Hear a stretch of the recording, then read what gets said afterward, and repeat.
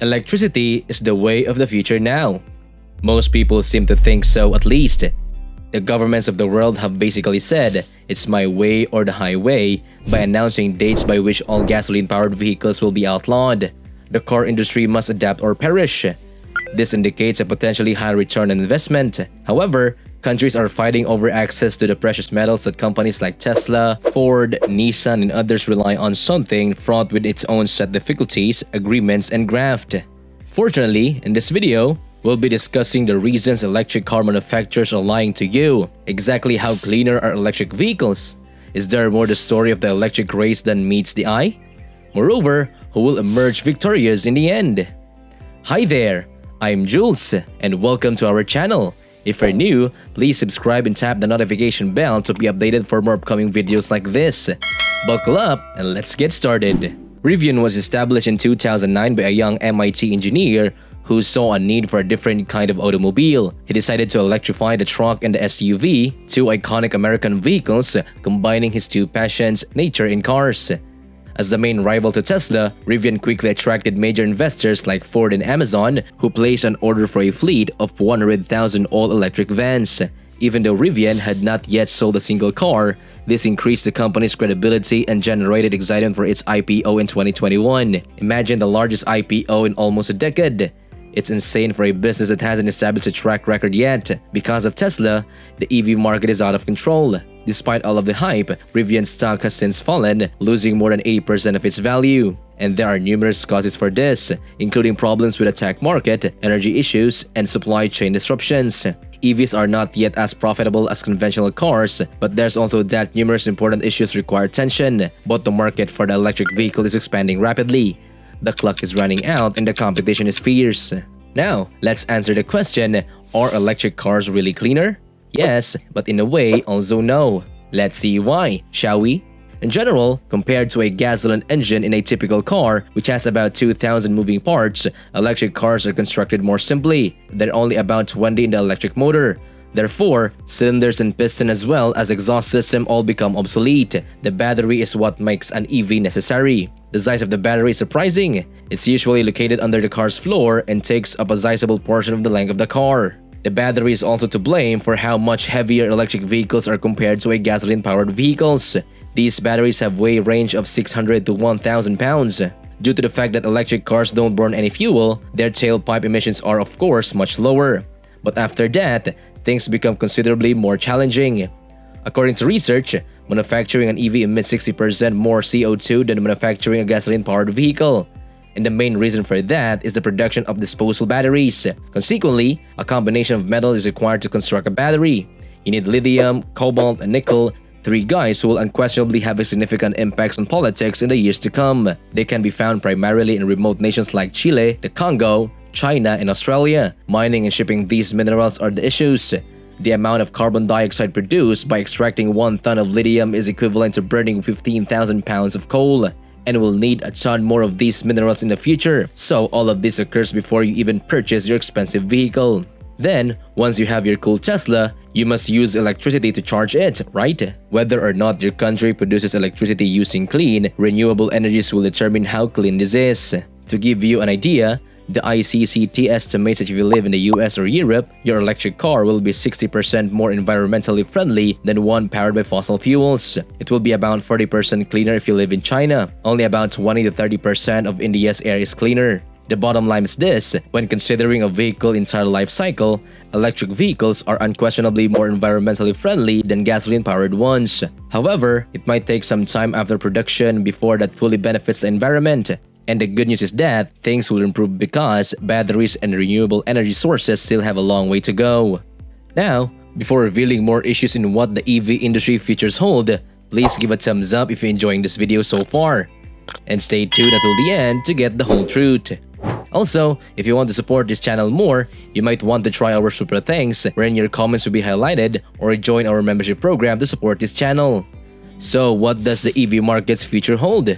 Well, think about this. By 2035, which is not that far away, gasoline vehicle sales will be entirely prohibited in both Europe and the US, and other important nations like China have the same target date in mind. Currently, Bloomberg estimates that there are only 12 million cars worldwide, which is a small fraction of the total numbers of automobiles. And that has two implications. First and foremost, if the auto industry is to survive, it must move quickly. But secondly, it indicates that there is a sizable market share and a chance waiting to be grabbed. This is an actual shift in a huge market. This is also true for domestic producers of electric vehicles like Tesla, Lucid, and Rivian, who have advantage because they have only ever produced EVs since the beginning of the time. But traditional automakers like Ford or Volkswagen, who have been producing cars for many years, sometimes over a century, are also making every effort to make the transition. The market is therefore becoming crowded. Then, what's holding everything back? There are a few technical issues as well as enormous political issues. There's a quip that says electric cars are like pancakes. The first one is terrible, the second is alright, but the third is right on the money. But there's still some challenges to be resolved before the mass adoption can occur. Range anxiety is one issue. In other words, the anxiety that you won't have enough battery power to get where you need to go and will instead stuck cursing in the middle of a desert. When the range was initially limited, this was understandable. However, many current models can easily travel 200 or 300 miles on a single charge, which is a significant distance given that Americans travel on average 30 miles per day.